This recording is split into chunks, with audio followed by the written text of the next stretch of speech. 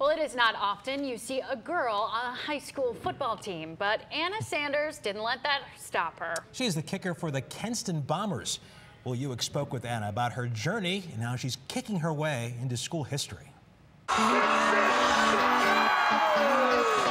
7th grade, I tried kicking, and I was this little 7th grader, and they were all saying, wow, that was far, like she's got a leg.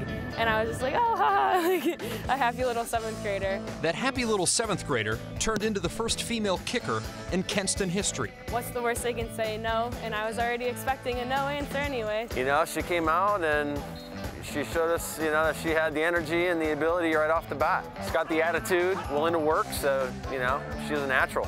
A lifelong soccer player, Anna has been helping out with the football team since she was in the 6th grade.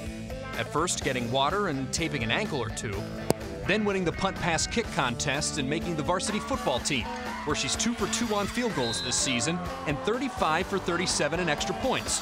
That kind of success will earn you a nickname or two along the way. I have had many nicknames: Cannon Leg, Thunderfoot. Cannon Leg. No, that's pretty fitting. She hammers it. Anna says there's a little added pressure being the field goal kicker for a team this good, with state championship hopes in their future, but she said she blocks it all out. It's just her and the ball when she's out there. As far as whether or not she's going to take that to the next level, maybe kick in college or even the pros, she's not ruling anything out. I would definitely like to try it. I think that'd be super duper cool. It is a little bit different, but I mean, I think it'd be a cool opportunity.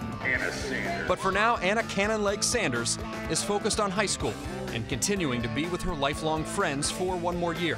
Her teammates have become like brothers, and she's hoping she'll give this family a leg up in their quest for their first state championship in school history. They've already been my friends. They have been super supportive, all of them. It's definitely a family.